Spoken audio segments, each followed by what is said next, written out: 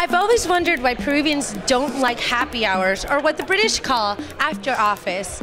But I think that everybody's having a really good time, and I wondered what they're thinking right now over happy hours.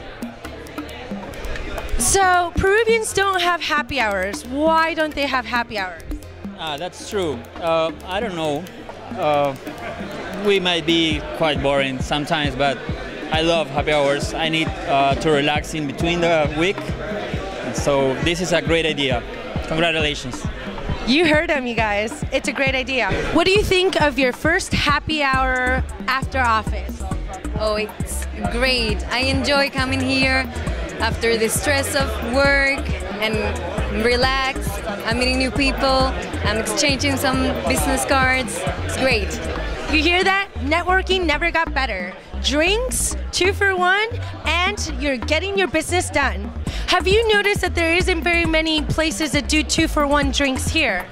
Absolutely, not enough.